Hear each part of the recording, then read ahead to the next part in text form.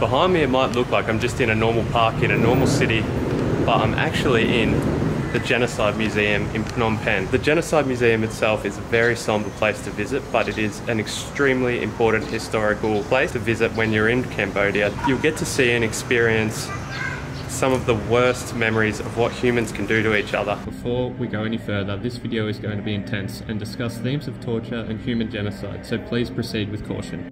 Now the practical information. The museum is located in Phnom Penh, Cambodia. It costs $5 to enter and then another $5 for the audio guide, which I highly recommend. It is important to dress modestly and allow for up to 3 hours to fully take in the complex. S21 was once a peaceful school before the Khmer Rouge unleashed chaos across Cambodia between 1975 and 1979. During this period, the school was converted to a top-secret torture prison for enemies of the Khmer Rouge. The estimated 12 to 20,000 prisoners brought here, there were only ever 12 known survivors. You can usually meet with one of them during your visit. The Angkor set out to rebuild society during this period, wiping out any sign of progress and restarting Cambodia again from year zero as a totally pure, self-sustaining state. To do this, the Khmer Rouge set out to, in their own words, smash any enemies of Angkor. This included anyone who was educated, considered a professional, had links to foreign countries, wore glasses, was from an ethnic group other than Khmer, and anyone else who could even merely be considered as an enemy of Angkor. This is a photograph of Pol Pot, the leader of the regime, and Dutch, the leader of the S21 prison and the signer of executions. These were the prison cells where the prisoners were held. Every single act at the prison was designed to dehumanize the prisoner. Prisoners were not even referred to as he or she, but it.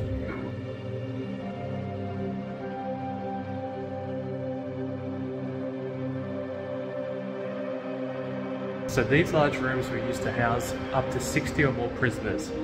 They were shackled together by these long iron rods, where up to 9 people were shackled together at a time, and then they were anchored to the ground so they could not move. And if, when they were turning in their sleep, their shackles made a sound, they were beaten. Absolutely insane. As mentioned earlier, there were only ever 12 known survivors of S21, essentially meaning if you were brought here, it was a death sentence in waiting. These are the torture rooms. The basic flow of a prisoner's life at S21 included being captured, dehumanized, and then tortured up to 3 times a day until you confessed to the crimes against Angkor. Bear in mind, nearly every prisoner was innocent, but was classed as a criminal for their profession, social status, ethnic group, or if they wore glasses. Once you were eventually coerced into confessing to a fictitious crime in order to stop the barbaric torture, this confession was given to Dutch, who would then sentence you to be executed at one of the killing fields. Think about that for a minute. The torture must be so bad to make you confess to crimes that you didn't commit, knowing that it was going to result in a death sentence for you. Another torture apparatus were these gallows, not used to execute prisoners, but to torture them. Prisoners were bound by their hands behind their back and strung up until they passed out. Then they were lowered and forced headfirst into one of the 3 barrels you see at the bottom, which were filled with human waste. Revived, and then the process was repeated, and repeated, and repeated. Throughout the prison, you can see many photographs and hear testimonies of the prisoners and cadres of the Khmer Rouge who later became prisoners, or were arrested once the country was liberated.